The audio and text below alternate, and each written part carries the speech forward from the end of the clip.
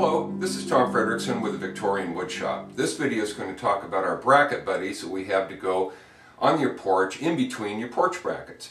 Now you probably are looking at this video because you've been to the website. Go to victorianwoodshop.com and you can see all of our regular porch brackets.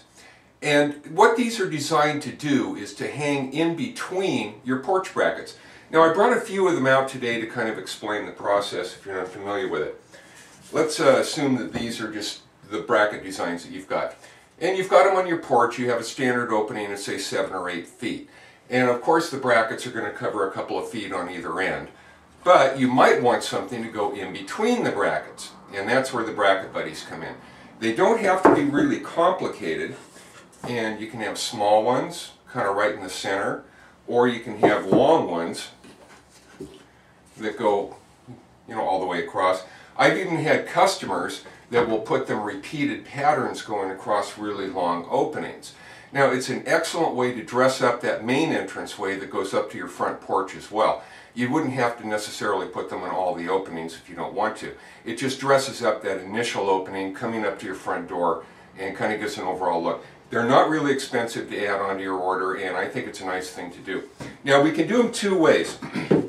Some of the bracket buddies, like the one I have in my hand, have a lip on the end of it that makes it a little bit easier to hang upside down, put a nail or a screw in, and attach.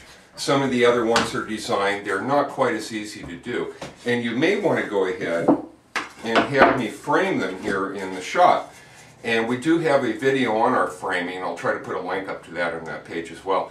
I take solid redwood, cut it down to about 1 3/4 inches, bevel the edges, countersink holes, and go ahead and attach them to the end of the board so that you can put them up quite easily. And we offer the framing option on all of our brackets as well. There's one with a frame on it. Some people like them, some don't. Kind of a matter of taste.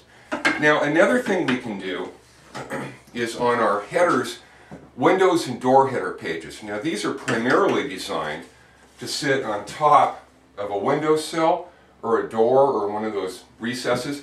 But you can hang them upside down, make them 1 inch thick so they match the brackets, put a bracket buddy frame on it, and you can kind of have those going across as well. I brought another example out. Kind of do double duty. You can also tie these in as well to your windows and door headers so that you have an overall flow around the house of using kind of the same products. Another thing we can use on bracket buddies is trim.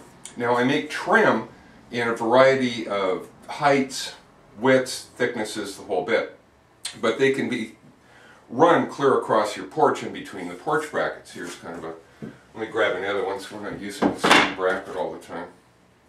And that kind of gives you an idea. And then again, they can also be put on a support frame. But in this particular case, if you're going to be running all the way across the porch, say a 6 to 8 foot opening, you may be better off of just going to your local home improvement center and picking up a 2x2 strip of wood. Mailing an 8 foot long board through the mail is a little expensive, a little overboard. You can do it. It's not that hard to do. And then when you have your piece cut, you can just attach the sections to the thing and put it all up as one unit. Well, I hope this explains the process a little bit. If you have any questions, please do give us a call. That's what we're here for. For right now, this is Tom Frederickson with the Victorian Woodshop.